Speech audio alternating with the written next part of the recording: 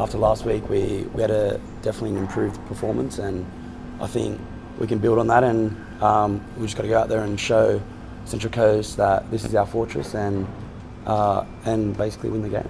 It's a derby, and I mean, if you're not ready, then you shouldn't be out there. And I suppose this one can go one or two ways. There's been a lot of commentary saying that the side perhaps doesn't have the confidence that it needs, but how confident would it make you if you can get one up over the Central Coast here?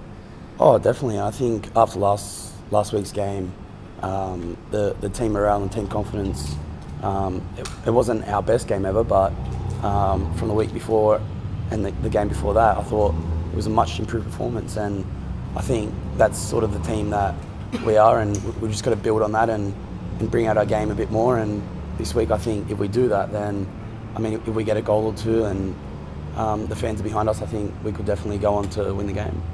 A lot of the attention last season was on the back line and getting it right, and a lot of the attention this time's on the front line. How do you see the back line? Do you feel a lot more comfortable? Yeah, definitely. I think with Q and I mean Scott Neville has already had a great few games so far, and I think building off that, I thought my last game was a bit better, and I think together we feel quite strong, and I mean, we attack as a team and we defend as a team, so it's not just us, it's the people in front of us, and I mean, also attacking as a team, scoring goals, it's not just the strikers, it's also the people around them, and if we all get better as a team, then I think we should do all right.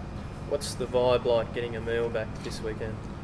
Oh, I mean, he's a seasoned professional, and to have him around the team, it's a great thing. And yeah, if he plays this weekend, then it should be a big boost for the boys, and hopefully maybe he scores or sets up or something like that.